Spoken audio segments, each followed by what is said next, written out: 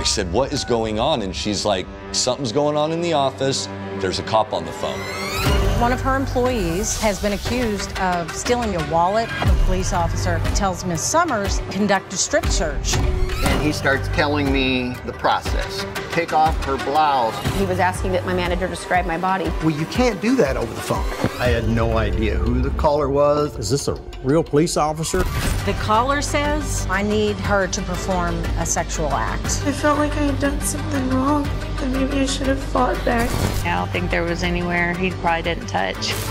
The psychology employed by the caller was amazing. This whole thing is a hoax. Every day we are following people's orders, and we don't even question them. I'm sorry.